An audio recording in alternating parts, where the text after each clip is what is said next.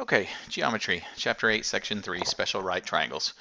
We're going to talk about two special right triangles, the 45, 45, 90 and the 30, 60, 90. So let's get started and let's look at a 45, 45, 90 triangle. Okay, so in this case, I'm going to label this triangle ABC. Now, obviously, it doesn't say 45, 45, 90. We're going to have to use what we've already known or what we've already learned to find that. I know that the box means 90 degrees, and I know that these angles are congruent. Those are the little congruent marks. And so I've got 90 degrees left over. 90 divided by 2 is going to be 45. So this is a 45, 45, kind of like to be that line, 90 triangle. And it has very special traits. Okay, it is an isosceles triangle because it has two congruent angles. So it also has two congruent sides. So I'm going to write my cursive L's. Each one of those legs is going to be exactly the same. And then the hypotenuse is going to be whatever the leg is times the square root of 2. Okay, so again, the legs are congruent because it's an isosceles triangle. And then the hypotenuse is whatever the leg is times the square root of 2. Okay, so let's look at an example real quick. And I'm going to go ahead and erase that, and that, and that. And I am going to say that the hypotenuse is x, one of the legs is 6. So how do I find out what x is? Well, if each leg is 6, then x is going to equal the leg times the square root of 2. So x is going to equal 6 square roots of 2. Okay, let's take a look at another example. Okay, so if they throw some radicals in there, not a big deal. We know that the hypotenuse is the square root of 2 times the leg. So again, x equals the leg times the square root of 2. So in this case, it's going to be x equals 9 square roots of 2 times the square root of 2.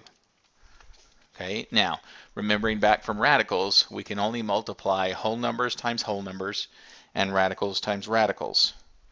So this is going to give me 9 times the square root of 4. Again, I'm just showing every step, which is 9 times 2, which gives me a total side length of 18. Okay, so there's a couple 45, 45, 90 triangles. Let's look at one more example, and then we'll move on to the 30, 60, 90. Okay, now I wanted to do one where it gave us the hypotenuse instead of the leg. And we know that the equation was, the equation originally was hypotenuse equals L times the square root of 2. Okay, that's for the hypotenuse. So we know what the hypotenuse is. So now that's going to be 12 equals L times the square root of 2. Obviously, we want to get the leg by itself, so we're going to divide both sides by the square root of 2. Okay, now a red flag should be shooting up right now because we know we cannot have radicals as a denominator. And so to get rid of that radical, we're going to multiply top and bottom by the square root of 2. So that gives me 12 square roots of 2 all over the square root of 4, which is 12 square roots of 2 all over 2. And then I can reduce that finally. 2 goes into 12 6 times, so that's going to end up making my leg equal to 6 square roots of 2. And that is example 2 on page 553 if you'd like to look at that.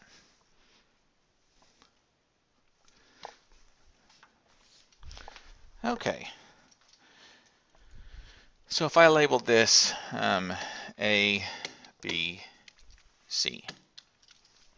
Obviously, AC is the shortest side because it's opposite the shortest angle. And so we're going to let that be represented by S. If I could write S. There we go. We're going to let that represented by S. And in a 30, 60, 90, the hypotenuse is 2S. So it means it's 2 times as big as the smallest side.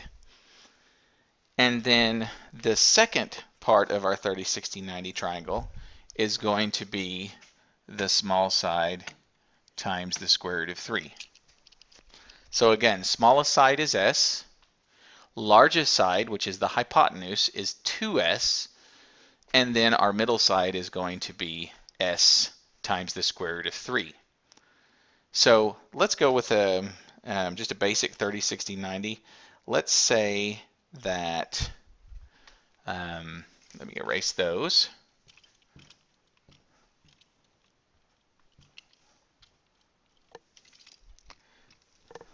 And let's say that they give us the middle side is 15. Okay, the middle side is 15. Okay, so the length, and they want us to find the other two sides. So the length of the middle side was equal to smallest side times square root of 3. So we know what the length of the middle side is. That is 15 equals S square roots of 3. Divide both sides by the square root of 3. Now remember, we can't have a square root of 3 as our denominator, so I'm going to break this down here. Multiply top and bottom by square root of 3. And that's 15 square roots of 3 all over square root of 9, which is 3. And so that's going to be 5 square roots of 3. So our smallest side is 5 square roots of 3, because that's S equals. And then since our hypotenuse is 2 times that, that's going to be 5 square roots of 3 times 2, which is 10 square roots of 3. Okay, so our missing sides are 5 square roots of 3 and 10 square roots of 3. So let's look at another example of one of those. Okay, we'll end with a pretty simple one. The first example was probably as difficult as it gets. But the second one, we know if the hypotenuse is 10, we know that the smallest side is half of the hypotenuse. So I know that AC is going to equal 5. And then we know that AB is the smallest side times the square root of 3. So simply put, that's just going to be 5 square roots of 3. Okay, you get a couple of variations of those, but most of them are pretty simple. All right, so that's about 9 minutes. That is Chapter 8, Section 3, Special Right Triangles.